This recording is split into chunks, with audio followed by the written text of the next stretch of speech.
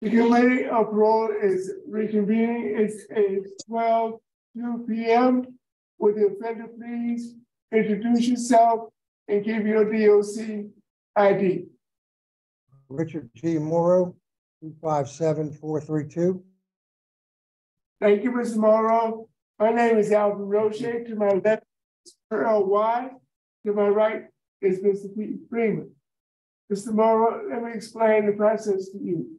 I will enter some information to the record. We'll verify that information. Then we'll give Warden Myers a chance to make comments, remarks, or you might have some concern. You have guests, and your guests will be allowed to make a statement. You have your brother, John Moreau, like to make a statement, and we have your son, Colin Moreau, and he would like to make a statement. After those, you will be given a chance to make a brief statement on your behalf. You understand the process? Yes, sir. Mr. Moreau, you are a 5th felony offender. According to the records, you're what, 56 years old? Is that correct? Could you repeat the question, please? You're 56 years old? Yes, sir. And this is a hearing for you. When was your last hearing? It was August of 21, sir. August of 21. Yes, sir. About 21 months ago, I believe. Okay. Your offenses are, and can you hear me, Mr. Moreau? Yes, I can hear you. It's kind of sometimes I had a little difficulty in the question a minute ago, but I can hear you fine now. Okay. Your offenses are, Mr. Moreau, and you were originally sentenced in 2005 in September 29, 2005. And that was for what? Distribution of cocaine? Yes, sir. And you were revoked on December 18th, 2017. Is that correct? I do believe so, yes. And you received the original sentence was, one second, let me get to another page because it's very confusing. Okay. You're a 5th felony offender, you're 56 years old, and your offenses are driving while intoxicated, 4th offense, distribution of Schedule II controlled substance, cocaine, theft, and then again, driving while intoxicated, 4th offense. It looks like St. Mary Parish, you were sentenced on July 19, 2004. You were revoked in October of 2005. Then you were sentenced again on July 27, 2012, and December 18, 2017. And then you have another sentencing date in 2005. You were revoked in 2012, again in 2017. Then your East Baton Rouge sentence for driving while intoxicated. You were sentenced on October 16, 2012, and you were revoked in December of 2017. Is that correct? Yes, sir. And then you were resentenced again at the time you were revoked. Is that correct? Yes, sir. No, my parole was, You received a 10-year sentence in St. Mary, another 10-year sentence. And then in East Baton Rouge, you received a 9-year sentence. And then again in St. Mary, a 20-year sentence. Is that all correct? I believe it was St. Tammany, no, not St. Mary. Okay, St. Tammany, okay. Sometimes I get those two confused. It's St. Tammany, okay. And your total sentence, everything is running concurrently, so your total sentence is 20 years. Correct, sir. Is that correct? Yes, sir. Yes, sir. Your vote was March 24th, 2022. Your adjusted good time date, March 29th, 2036. And your full term date, March 24th, 2037. Are all those dates correct? Yes, sir. According to my current rap sheet. Yes, sir. Okay, that was a mouthful, Mr. Moreau. Yes, sir. Case has been assigned to Mr. Freeman. Would you please answer Mr. Freeman's question? Yes, Okay, sir. Mr. Well, how long have you served on these charges? This time right over 6 years. Okay. What's your educational level? Graduated high school. I have some VOTEC training through work when I worked with Chevron USA. Also have some HVAC certification. I used to build explosion-proof units for about 4 years. That's my work history and education. Okay. So we're here today. You have a theft that was revoked, the distribution of cocaine that was revoked, the operation of a vehicle for offense. Your last hearing was 8/11/21. Is that correct? Yes, sir. Okay. What have you done to address your drug and alcohol problem? Well, I've started out. I had to dig back deep and just look at my past and see what was causing me to drink and basically to fail these paroles and stuff. And I basically came up with I disconnected from my feelings, and that I didn't feel the things that I should, and that a normal people feels.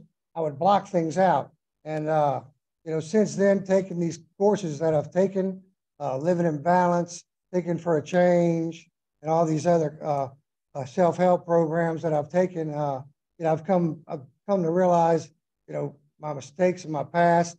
Confronting those made me realize that, I wasn't dealing with things the way normal person should deal with things.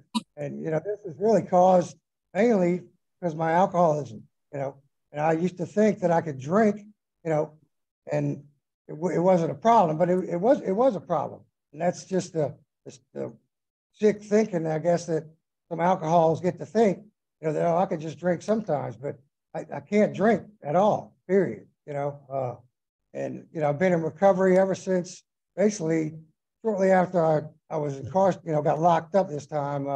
Even back when I was in the parish, I was sitting in on certain classes, and in Catahoula, I moved to a faith-based dorm and started the Celebrate Recovery program over there, which really set me off, in my opinion, in the right direction, getting back in touch with God. And it took a while really to search to really find out what was really causing all this. And I guess through all these classes, I've come to realize that my recovery is going to be lifetime. It's as I move on and get better, and maybe start helping others. That's in the future. That's going to help me. But you know, this is a lifetime commitment. And, you know, I'm at an age now, honestly, that, you know, I can't come back. I don't want to come back. You know, I want to live a normal life without any drugs or alcohol. Okay. So you charged with operating force. How many times did you say you've been arrested for DWI? Off the top of my head, I'd say maybe 5 altogether, way back from when I had the first one. Yeah, way back from 1986. We're going to get into that. Back in 1986, you had an operation of a vehicle while intoxicated, vehicle homicide, and negligent injury. Someone died as a result of this DWI? Yes, sir. My girlfriend at the time passed away. And that didn't open your eyes? I mean, it took you another 40 years to realize how dangerous this was? No, it did open my eyes. And then, you know, I got married, and you know, later on, you know, I guess it went to the wayside. I mean, believe me, I still think about that, and I'm sorry for, you know, what happened then, and it's a tragic thing that happened, and you know, okay. to this. In 1987, you got another DWI. You pled guilty to that. In 2001, you got a DWI with a child under 12 years of age. Now, you've already had your wife or girlfriend in the car and she died. Now you're going to drink with a 12-year-old in the car? I mean, what would you think? It's just, this record is befuddling to me. And I've seen a lot of rap sheets. I mean, what was showing me you're not going to get back behind a wheel of a car? I've changed, sir. I don't even think the same way that I used to think.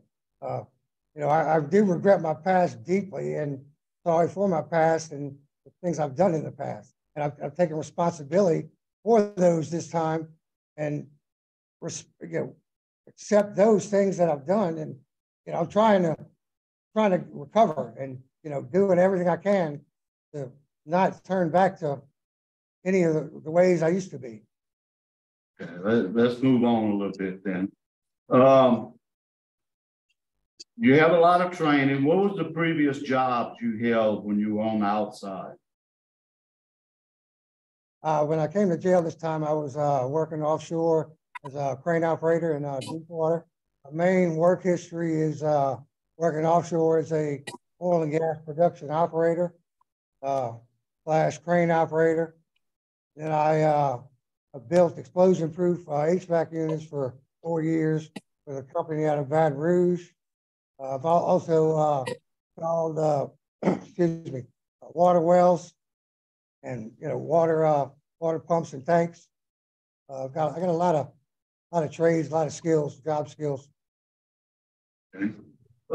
You ever had any inpatient long-term substance abuse? One time I think I did a 30-day treatment there in Fontainebleau in Mandeville.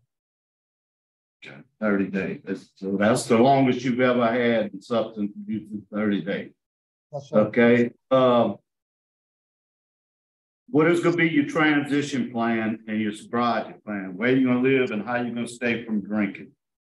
Well, where I'm going to live is my mother's house in Mandeville, and if y'all noticed in the paperwork that I sent, I already have 2 contacts that agreed to sponsor me, or either one I choose. One of them, the guy I've known since high school, that has been sober for quite a while.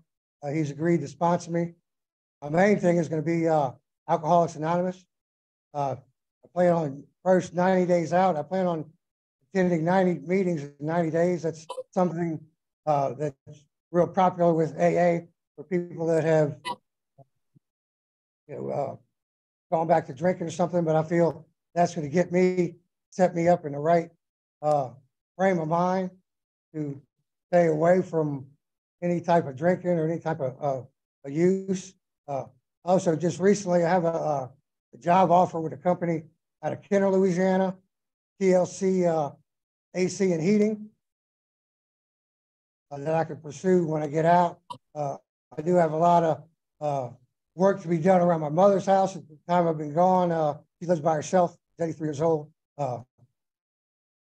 Also, I'm going to stay positive, take things day by day, and stick to my sobriety. Again, God first, and sobriety will be my main focus, period. Okay.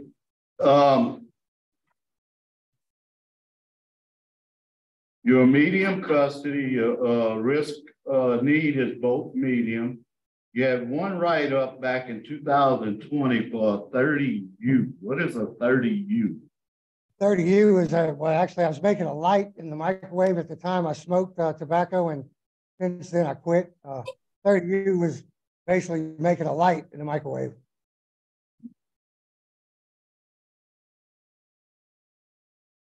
How many classes have you taken since your last hearing? Let's see. Finished pre-release, living in balance 1 and 2, forklift, IC3 level 1, beginner computer class, IC level 2, intermediate computer class, IC3, master certification of computer class, job life skills, Cage Your Rage, Thinking for a Change, Inside Out Dads, and I've also taken Living in Balance Phase 1 again. The first time I took it, I'd taken it during COVID through the mail, and I wanted to take it again with an instructor and with other individuals so I could fellowship with them. So I was able to take that, and let's see what else. Right now I'm in Victim Impact, the 4th week of a 12-week course. That's pretty much everything I've done since my parole was denied. A ton of classes. I have no further questions. Ms. Wise? Yes. Sir, are you still working in the chaplaincy? I'm still attending church. Yeah, since I finished that EMOS Bible study, I still attend church regularly. And I'm working in the garment factory here. Oh, you working? I thought the last hearing you was a chaplain. You're not a chaplain anymore? No, I never was. I believe the last hearing I was a yard orderly in the gym, I believe. Okay. Okay. So now you work in the garment factory. Yes, sir. Yes, ma'am. Since I was denied last time, I got that job and learned a new trade, and I sew on a single stitch machine.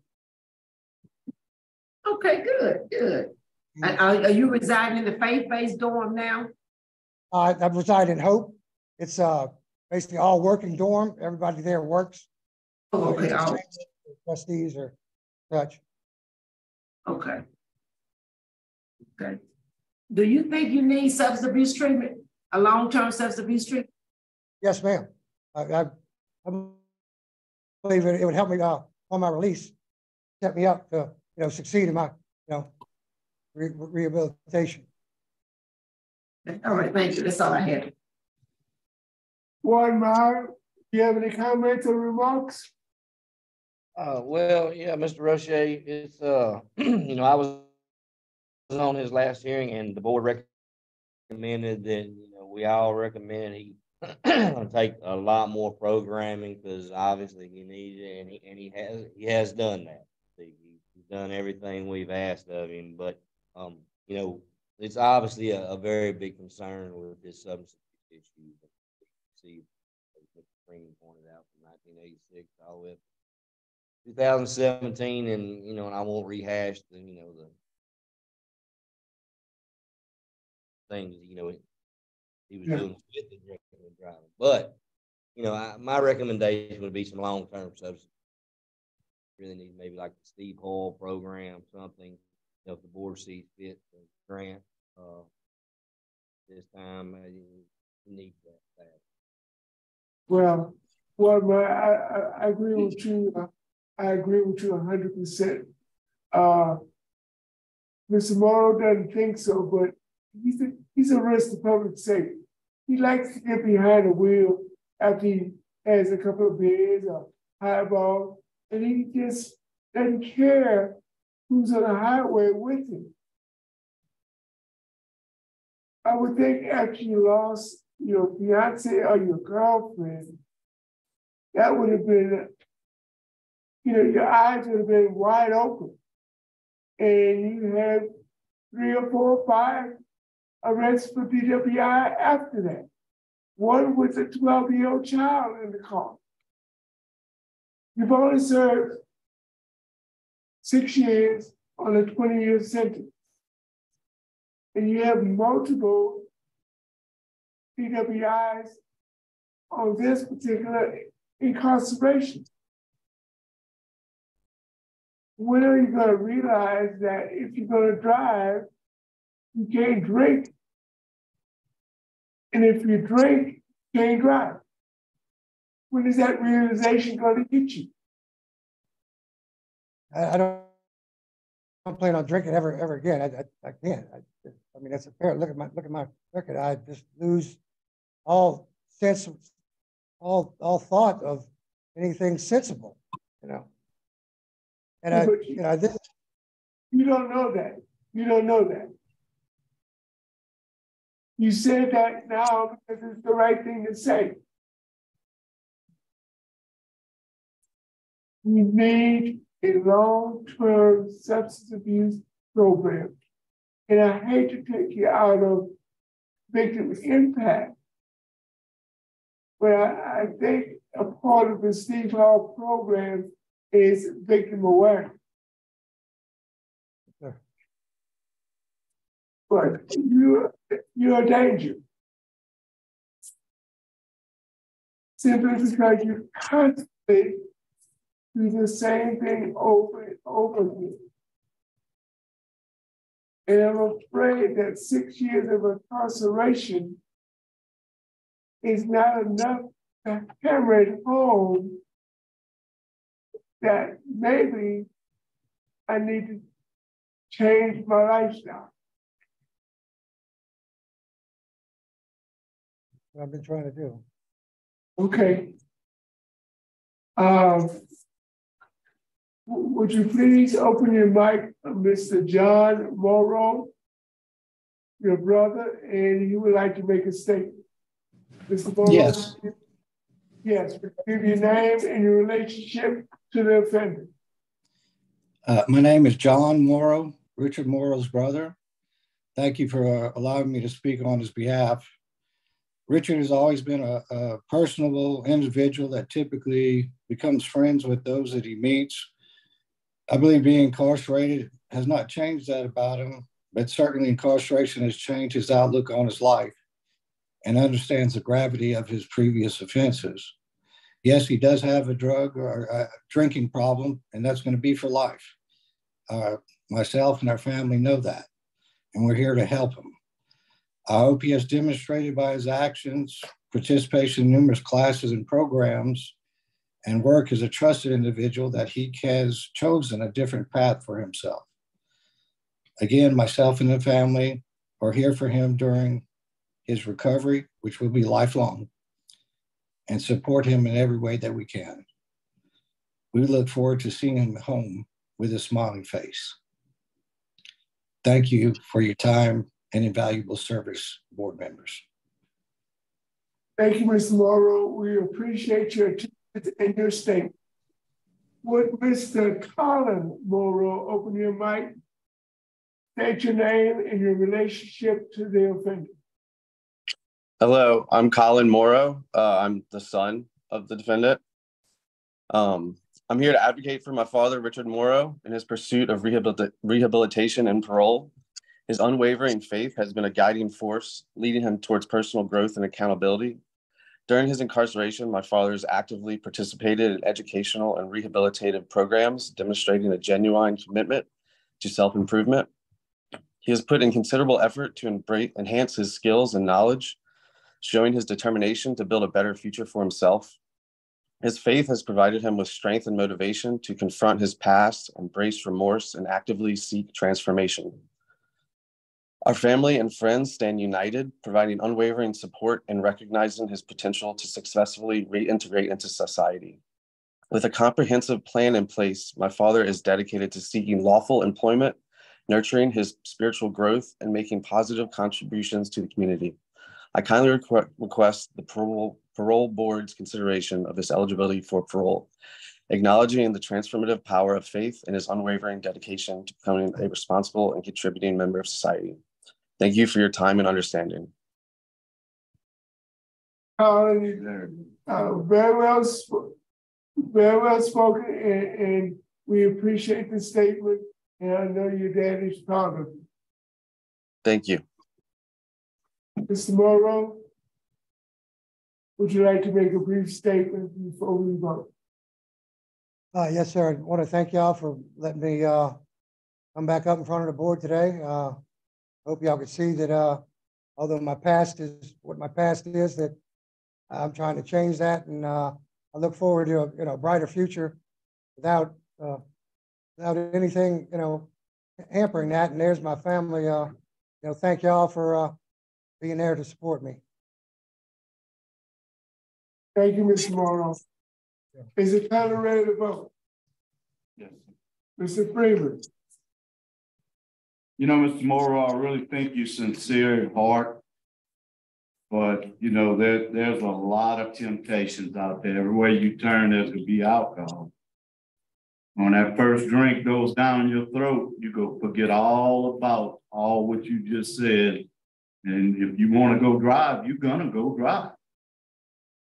I really believe that. I believe you're a big time risk to public safety. I mean, probably one of the biggest I've ever seen. And my vote today is to deny and recommend Warden that you try to get him into that Steve Hall program. I think he's gonna need that. Thank you, Mr. Freeman. Mrs. Wise. Sir, I listened intently today. I was on your panel last time, and you did do the programs that I hate for it to look like when we just ask you to do more programs, but it's just not a comfort level today for me to vote to grant you. My vote is to deny. I accept for the recommendation that you do get moved to Steve Hall and really take some time to spend some more me time really learning about who you are, because you do have a good time day at some point, and you do need, and I'd like to see a longer time write-up for you, that write-up in 2020, then that's a longer time without a write-up. And you have law enforcement opposition. Again, I want to thank the family for showing, for supporting him today. It's valuable, it's really valuable. Thank you. Thank you, Ms. Wise. Mr. Morrow, this panel has a responsibility to protect public safety. And I too am not sure whether or not you fully understand what it means to get behind the wheel after drinking. We're gonna rely upon Warden Myers to do his best to get you into the Steve Hall program. Once you get into the Steve Hall program and you're halfway through, reapply. And if you're doing really well in that Steve Hall program, which is the best program the state of Louisiana has to offer for substance abuse, if you're doing real well and have a graduation date, you'll probably get granted. But until we see that effort to enter into substance abuse treatment, we have substance abuse education, but you need treatment.